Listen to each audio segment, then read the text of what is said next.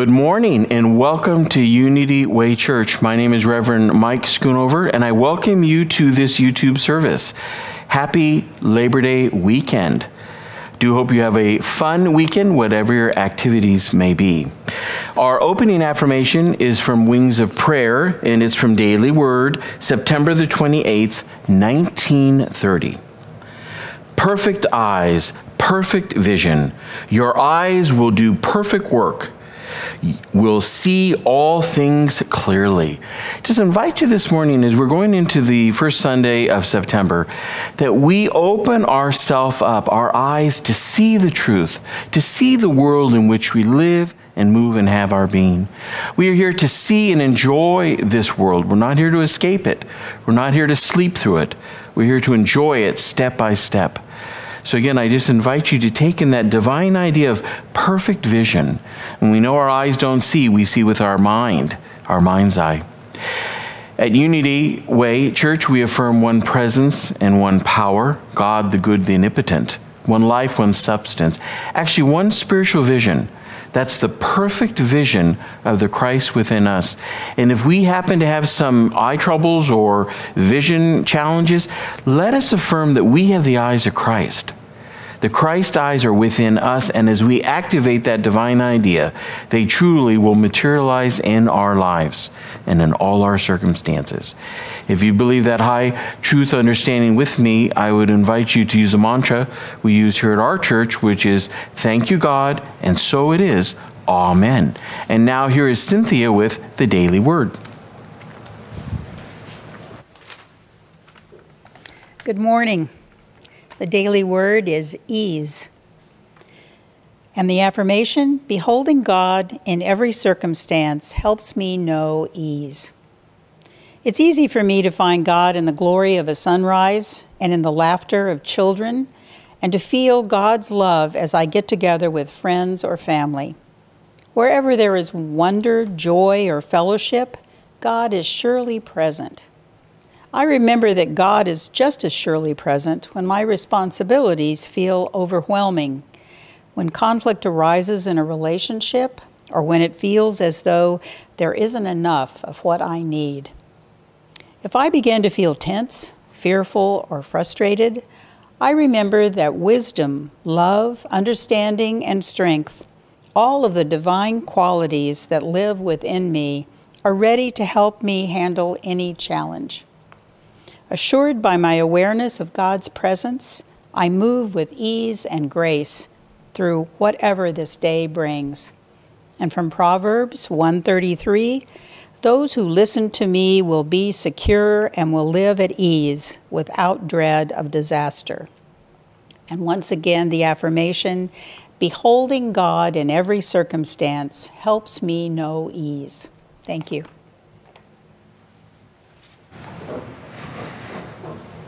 Thank you, Cynthia. A perfect daily word for today, especially on Labor Day weekend. Ease. And ease is really living in that relaxed state. That state that your life is living day by day, hour by hour, moment by moment, in ease and grace and divine order. And that's a divine idea we want to hold on truly as a Christ soul. Since 1890, someone has been holding a high watch. That watch is truly the pulse, the heartbeat of Unity School of Christianity. Right now, back at Unity Village in Missouri, in the Silent Unity Chapel, there is a person sitting in front of those prayer claims, holding that high watch, the high truth for all the prayers that Silent Unity has received. I would like to bless that soul and say thank you for holding that sacred space. Thank you for holding that sacred space, not only for those prayer claims, but for us and humanity. I also want to bless those prayer claims because our church prayer claims are also back there being prayed over. So again, we bless this situation. We bless this whole idea of silent unity. By the power of truth, I'd like to bring some of that healing energy into this sanctuary where I am this morning. And as it permeates and floods this room and goes out over our property out to wherever you may be, may you know that you are never alone. May you know that there's always someone sitting in prayer, literally affirming your best, affirming that the divinity within you is always active in every circumstance of your life, regardless of appearances. And if you believe that truth, I invite you to use the mantra we use here at our church, which is, thank you, God. And so it is. Amen. Oh, I have a little doozy of a comment for you. And you can see it's a husband coming home and his wife is there. And he just walked through the front door and the caption reads, I told my boss I was retiring. He said he thought I already had. Already had. What are you talking about? Oh, you can see that worker is not a very happy camper. Keep the milk duds in the container, please. Come on, humor is good for the soul. And now a joke from my minister's joke page. Peter confronts his friend at work. Paul, did you yell at my wife, slap my kids, and kick my cat when you came to pick up that folder yesterday? Did you really? Paul stammers and says, yes, but remember, but your wife said I should make myself at home. You know, that's not acceptable behavior. No. You just keep in the seats. And one more from my minister's joke page. Children, this is some philosophy on children. I'm sure some of you can relate. You spend the first 2 years of their life teaching them how to walk and talk. Then you spend the next 16 years telling them to sit down and to shut up. You know what I'm talking about. Humor is good for the soul. Humor is good for us too. We need to laugh more, even if it is Sunday. This morning, my talk title is Labor Day. And again, I want to bless you for tuning into this YouTube channel this morning. And I want to know that you are definitely blessed. We're going to be talking about what labor is, especially metaphysically, and how we can apply a divine idea of labor into all of our life activities. This morning, I'd like to share with you this concept that I'm going to be weaving through this talk, and it's mindful labor. And what I mean by mindful labor is whatever activity we do, are we doing it with our divinity in mind, or are we just getting by? We're just shuttling over something, just getting by, getting to the other side, getting to the next chapter. This Sunday, I want to remind us that all labor is honorable, and as good true students, we should be mindful of every activity that we do. I want to say the first Labor Day holiday was celebrated in New York City on September the 5th, 1882. That's not that long ago. A little bit of history about Labor Day. After 13 workers died during a Pullman strike, June 1894, President Grover Cleveland made a reconciliation with the labor movement a top priority of his administration, and Labor Day became a federal holiday in 1894. What I think is interesting is the need arises, then we take action. Kind of like with our life metaphysically. As the need arises, we take proper right action. We must remember, which some of us maybe have forgotten, is that Americans work 12-hour days, their shifts, and it was 7 days a week during the 19th century. That's what you call a long work week. The Adamson Act, which was passed on September the 3rd, 1916, established an 8-hour workday. Think about that. I mean, again, that's not that long ago. Can you imagine a 7-day workday and it's 12 hours a day? I mean, you can see how you could have accidents and it would really put pressure on people. Labor Day is the first Monday in September. Also, Labor Day is a tribute to the people and workers who made our country what it is today. There's always a history to it. And of course, a little bit of tidbits. I'm sure you heard this. My grandmother used to say this all the time. You can't wear white after Labor Day. How many of you heard that before? The rule was created to separate the old money elitists from the New Money Group. See, there's always a reason for something. The elitists left the city during the summer months, and white was considered only vacation attire. I thought that was very interesting. The real reason why you're not supposed to wear white after Labor Day. The object of all work is to express the powers of one's being for mankind's benefit. We are here to work. We are here to have activities. We're not here just to stay at the beach and get a suntan.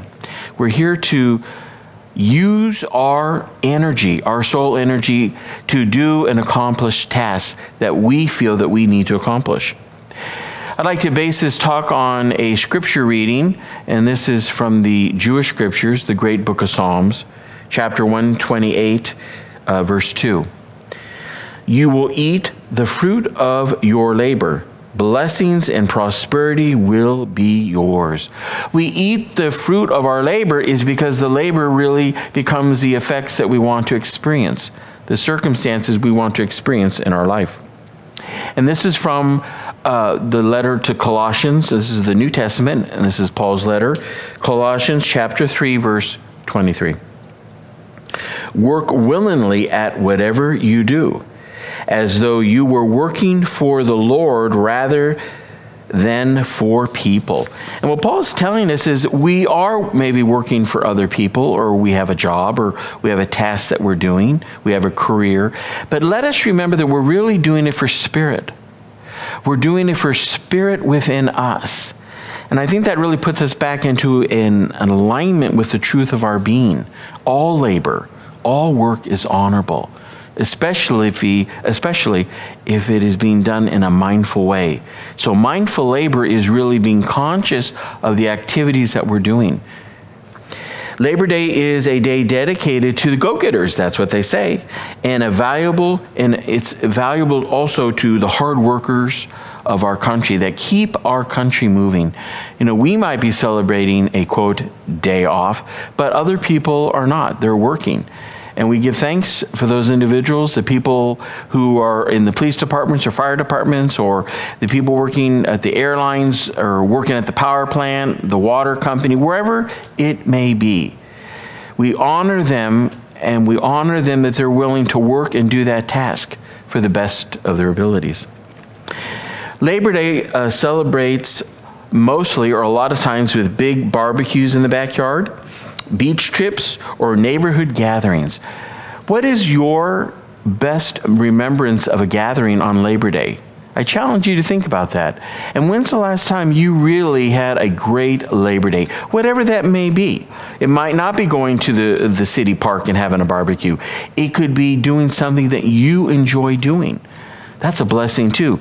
And that allows us to live in a mindful way about labor. So then when we do get back to our normal duties, we have a spring in our foot. We're really balanced because we have taken that pause. The day is a very significant day because it pays tribute to the American achievements of the workers. This country would not be here if it wasn't for the workers. The backbone of the people who made this country, allowed this country to be, the activities that they've done. And I think it's a good thing to honor that. Not only the workers, but all the individuals, again, who have a role to play in the activities that they do beside raising their family or living their life, but they're contributing to really the economy in which we live, which is very important. During Labor Day, we reflect and we celebrate, again, a working nation's resilient contributions of American workers. Now, when I say that, I'm not saying all work conditions are perfect.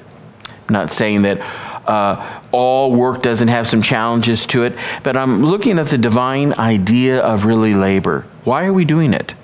Hopefully not just for a paycheck, because that's really not the reason. That's not really being in mindful labor. This is from the great Greek philosopher Aristotle. Pleasure in the job puts perfection in the work. Everything that you touch, everything that you do, from how you iron your shirt, to how you take your trash out to the street, to how you fold the paper, how you put your silverware in your drawer, do you do it with that kind of idea that you're really doing it with perfection? Do you really believe that you're going to do it and you're going to do it correctly? I think it's very important because if we're going to believe in mindful labor, we need to know how it is going to be done correctly. It means when we iron, we want to make sure that we're ironing a crease. We're just not ironing wrinkles. It's very important. Again, Labor Day marks the end of summer. We are entering the end of summer. It doesn't feel like it because the humidity sure does feel like summer still. And we get to revel in the memories and look toward a new horizon as we look toward the changing of the seasons as we go into fall. We have all these seasons. We go in this circle, this cycle. So much of like our consciousness, the evolution of our understanding. We go through cycles. And as we go through those cycles, we truly can enjoy each one of the seasons. We can rest and we can reset for the rest of the year. We can seek happiness and jobs well done. My prayer for each and every one of us is whatever job you do, may you do it in a mindful way, with this high idea of mindful labor, that you're doing it because you want to do it, you're doing it, and you're going to do an excellent job. Regardless if you get a pat on the back or anyone sees you, you do it because it's the right thing to do. This is from the minister Robert Schuller.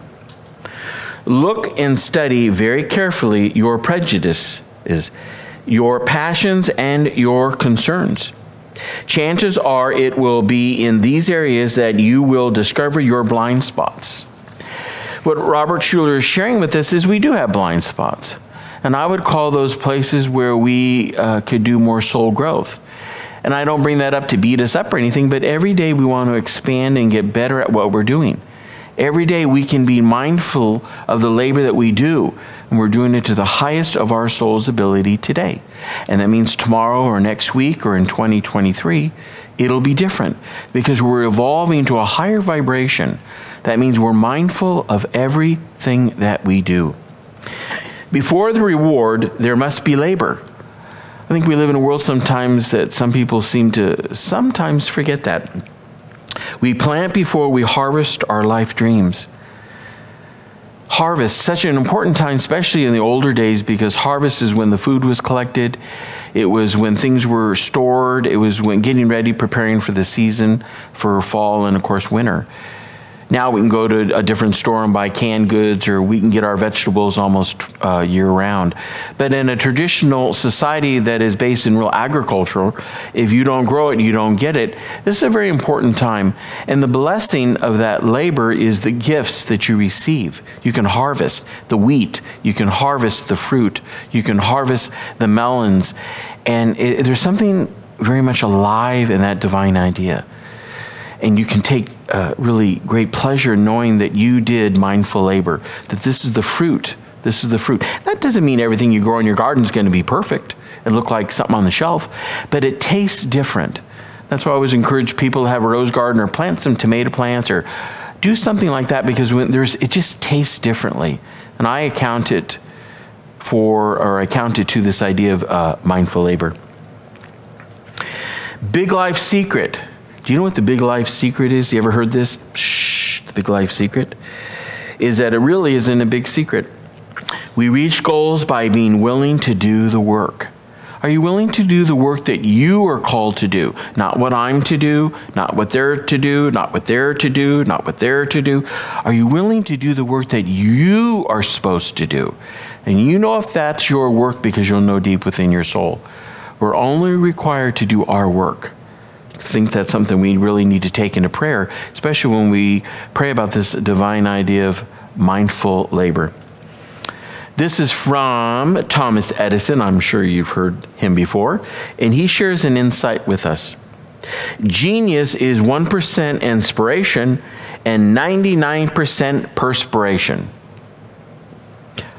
Perspiration. I'll tell you, it's the truth. It is the truth. You can have all the great ideas. You can have all the great seeds in your barn, but unless you plant them in the soil, unless they're watered properly, unless you look after them, they're not going to bear the fruit that you want. So again, mindful labor is asking us, where are we and what are we engaged in? How can I be more engaged? How can I really bless this activity that I'm going through? Labor to me is all about also following our passions. Our passion is to be prepared for the work that we do. Meaning that if you're going to be prepared for the work at hand, you need to put yourself in the right mindset. You just don't want to wake up and jump out of the bed and do it. I mean, it can be done that way. But when I'm talking about mindful labor, the activities that we do, if we want to have a big dinner, we need to make sure we have all the ingredients in the pantry before we start cooking. We don't want to start cooking and then have to turn everything off and run to the store. Again, that's preparation, which is so metaphysical because we want to be prepared for the activities that we do. Don't let others limit your life labor. One of the greatest tragedies, I think, in life is to get to a certain point in your life where you start reflecting and you realize that some of the dreams that you held on you weren't able to realize for whatever reason.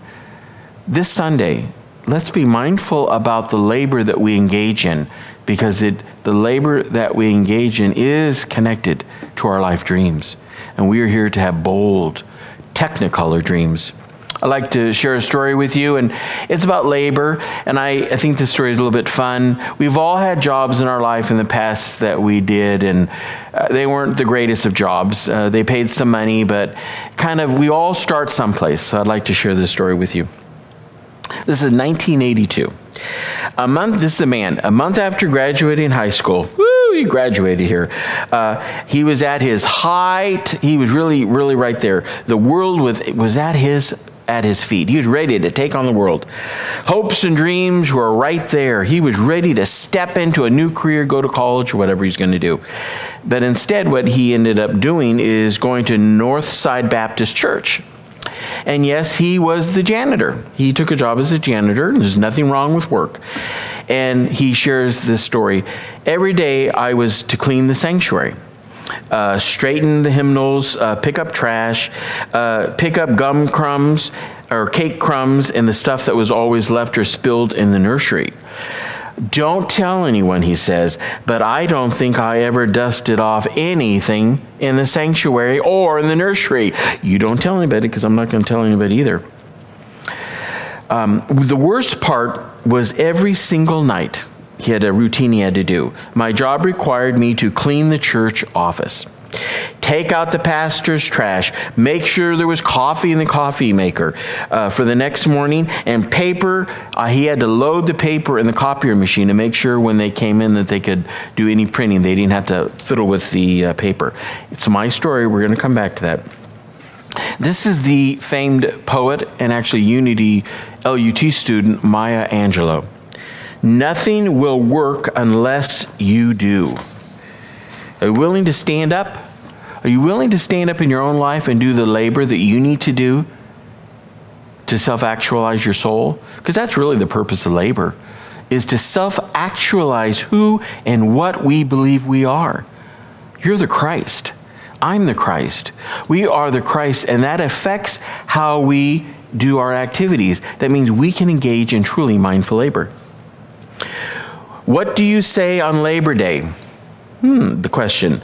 Pleasure in the job puts perfection in my work.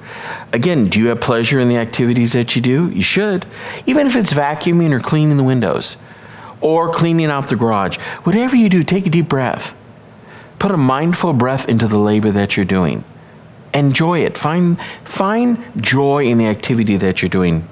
I would also encourage you to try new things. Try some new things. Maybe vacuum at a different time of the day. Maybe clean the garage or at a different time than you usually do. Put some spice in it. Make it different. Just don't have the same old over and over and over. Because what it does is it gives us a freshness and really allows us to take on this idea of a mindful labor, the activity that we do in a fresh way.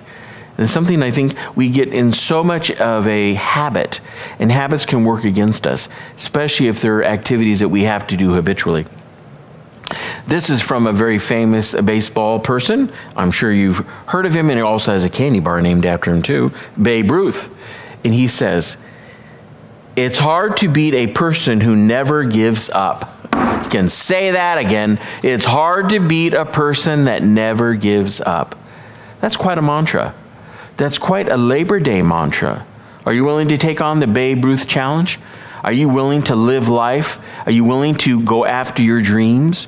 Are you willing to take on any activities that you're engaged in, that you want and you desire, the aims of your life? Are you willing to take them on and not give up? Not say uncle or aunt, but be focused on your goals. That's what Labor Day is really all about. We honor the idea in our country, but also the labor that we do. What are we here to accomplish? What are your aims? Not my aims. What are your aims? So I think that's a divine idea. We need to not give up. And the reason why we don't have to give up is because we know we're full of divinity, that Christ within us gives us resilience and endurance. Labor Day recognizes working men and women who make our nation and its common economy prosperous. Prosperity is one of the things that we teach. Health and prosperity. You can't be happy if you don't have any money. And of course, prosperity means more than money. It means having your life unfold exactly the way it should in the moment that it is unfolding exactly where you need to be. The parking place shows up. The check comes a day early. The book that you're looking for arrives. Whatever it may be, the vegetables that you want to buy at the store, the thing that you have on special order from Amazon finally comes. That is what I'm talking about. Really, prosperity means that it's not just money. It's living in that flow. It's a mindful flow of the labor that we do. Again, whatever activity we're doing, we want it to bring the results that we want. We don't want to be engaged in activities that don't bring the results that we want or the effects that we want, because that brings a lot of confusion in our life. And as good metaphysicians, we believe in cause and effect. And we know effect will always follow cause. We show deep gratitude again for the workers, the consciousness of the workers that built the railroad. We don't usually travel by train or Amtrak anymore, but the bringing and the laying of the tracks in this country, across this country, the dams and the roads and the different things that have been installed and created and dreamed about, it just didn't happen.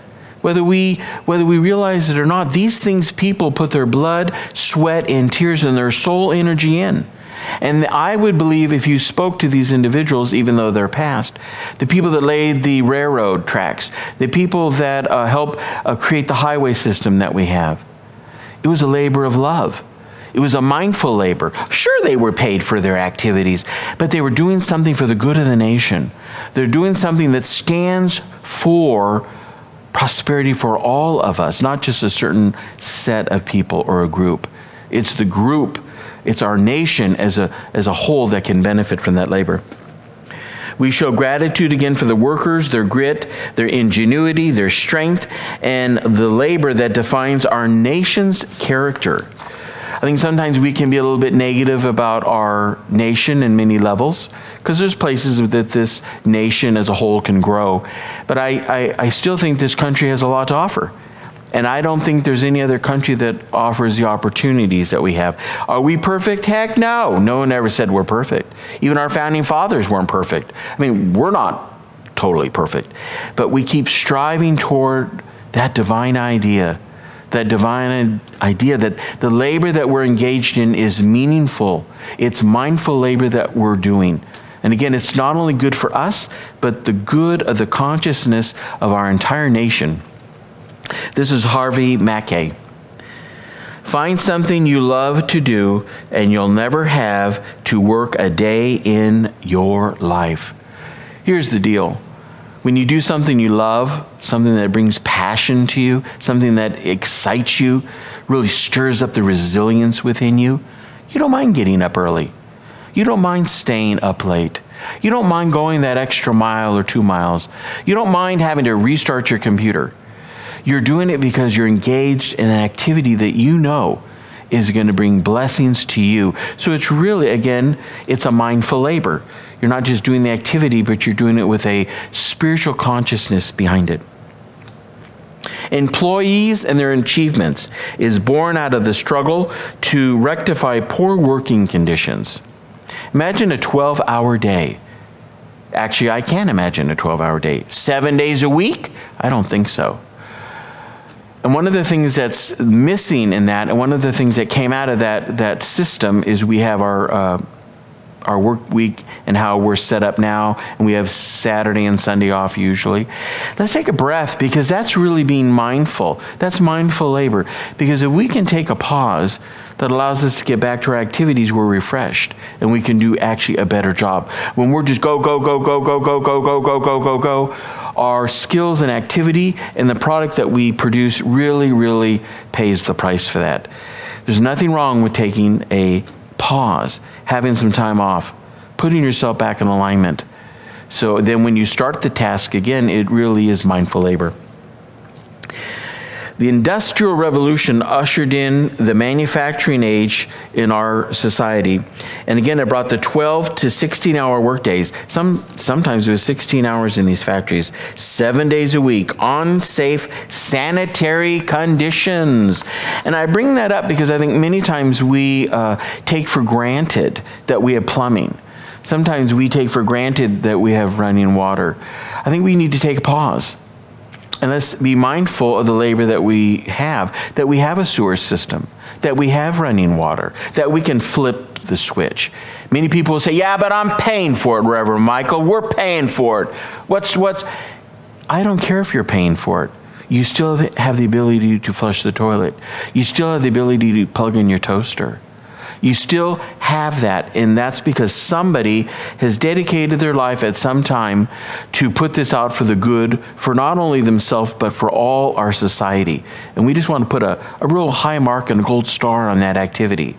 That's mindful labor. I will say that two local protests against negative conditions were really what propelled these changes in our country. People were getting killed. Children, there were no child labor laws. I'm sure you've seen those black and white pictures of these little kids doing this stuff and spinning where they're doing fabrics, doing some dangerous jobs. Dangerous jobs. Let's take a pause. And I think sometimes when we look back in the past, we only see the good. And there was good there. But the past is no more perfect than the right now moment. That's true metaphysical thinking. That's really having mindful labor in our consciousness. And I want to get back to that story who was going to take on the world before he went to college. He ended up being cleaning a sanctuary at a church. One day, attempting to buff the church's foyer floor, he was cleaning it, and suddenly he lost control of the buffing machine. And you know those kind of machines on the floor. What happened, it caught some of the molding at the edges, and it jammed the wand, where he holds on to it, and it jammed him in the pelvis. He lurched back in great pain, and the buffer spun widely around in a circle and smashed the walls. It smashed the walls with the handle, and because he couldn't turn it off. What it did is it punched holes in the walls that night. He finally unplugged it. And it was right at the church main entrance. Right at the church's main entrance. What he did is he covered the scar as best as he could with a plastic fern plant.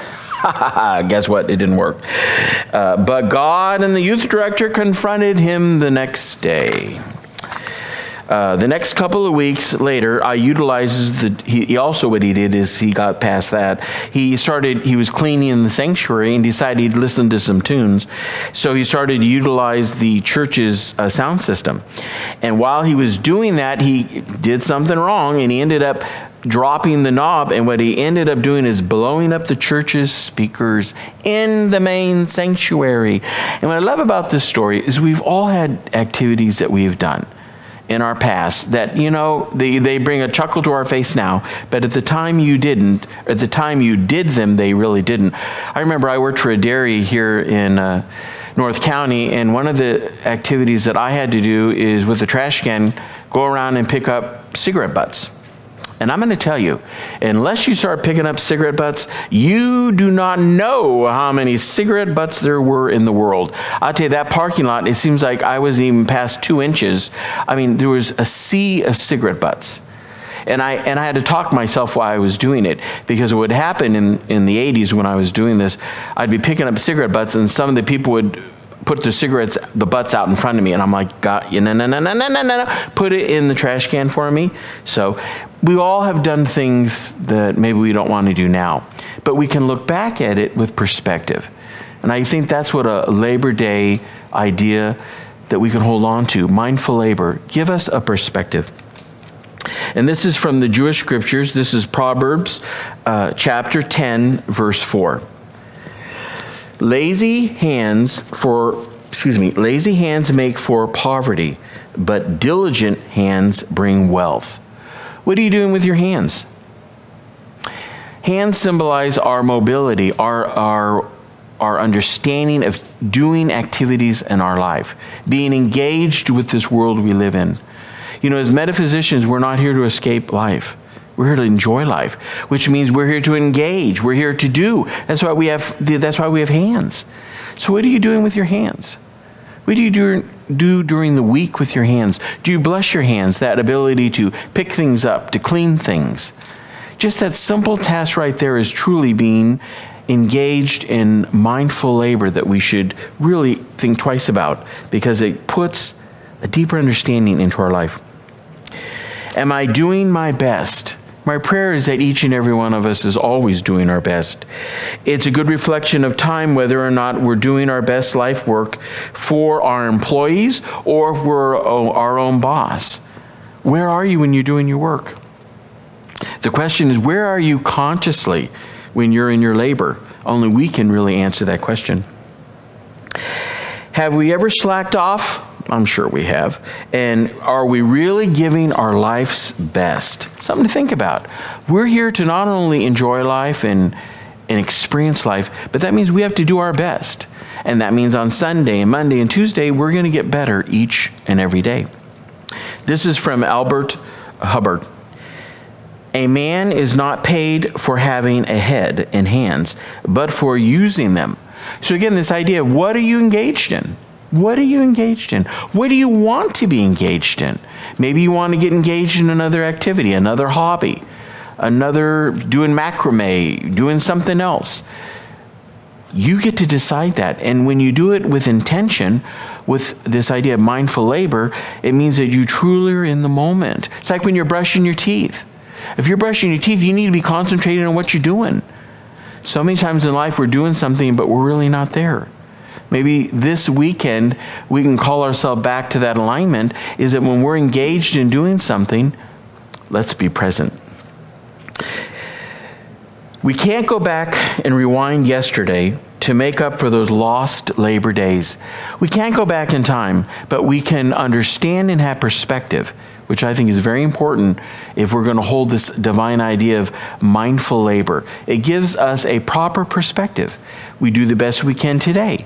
Today's Sunday, and then we do tomorrow. Remember, it's one truth day at a time. It's really one truth labor day at a time. That's all we're required to do. And this is from a very famous woman. I'm sure you heard her name. It's Estee Lauder. She says, I didn't get there by wishing for it or hoping for it, but by working for it. You have a desire, you have a dream, you have an aspiration, you have an aim. You're going to have to work for it. If it's really something that you want, you're going to have to roll your sleeves up. And then the labor that you do will be mindful, but it'll really fill you up. So again, if you have to go to bed late and get up early, you're willing to do it because you're engaged and you know this labor is going to bring a blessing not only to you and your family, but also to the world. Everything we do, we need to have the picture of us, but also how it's affecting the world, because consciously every thought sends out a vibration. And we want to make sure the activities that we do are sending out positive labor vibrations. Let's reclaim our lives, for we are the Christ spiritual labor force. We are the Christ spiritual labor force. You ever thought about that? You are the force. You are the activity. You are the labor. We are the laborers. We're here to do it. Somebody else is not going to show up. Somebody else is not going to come up from behind and do it. We're to do it. That's what it means to be mindfully engaged in a labor idea that is truly metaphysical. And this is from Ralph Waldo Emerson.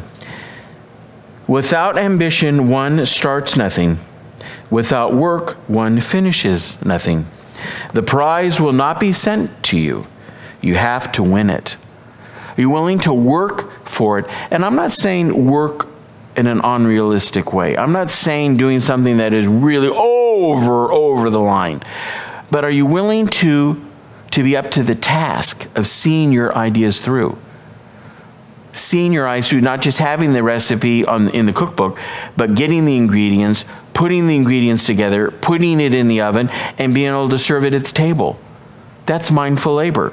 And if you just stop by having the cookbook, or you just stop by baking it or putting all the ingredients together, but it's not really finished, it's not going to end up at the table. And that's really where we want it, so we can share the gifts and the activities that we do. Our focus should be on holy labor. Let's enjoy a fun Labor Day and the memories this weekend, and let us do it with no regret. I challenge each and every one of us, may this be the Labor Day that we don't have any regrets. We let regrets go. We let go and let God. We let go and we let God. And this is in closing, I'd like to share some wisdom with you from Midrash. This is Hebrew oral tradition. Stand not up against a river in its flood. Swim with the stream. This Sunday, I invite you to spend however your Labor Day weekend is going to be. Make it different this Sunday. Flow with the stream, the divine stream of the life force within you. Stop fighting the world. Stop trying to stop the tides. Stop trying to relive the past. Let's let go.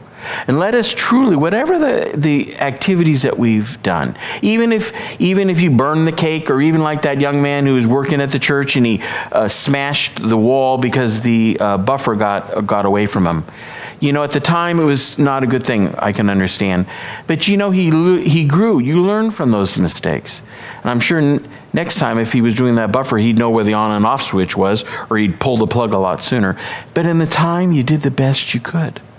Live in the flow. Live in the stream of truth. Live in the labor stream. A mindful labor stream. Because that's how you truly will not only find refreshment, but relaxation. And we just say, thank you, God, and so it is. Amen.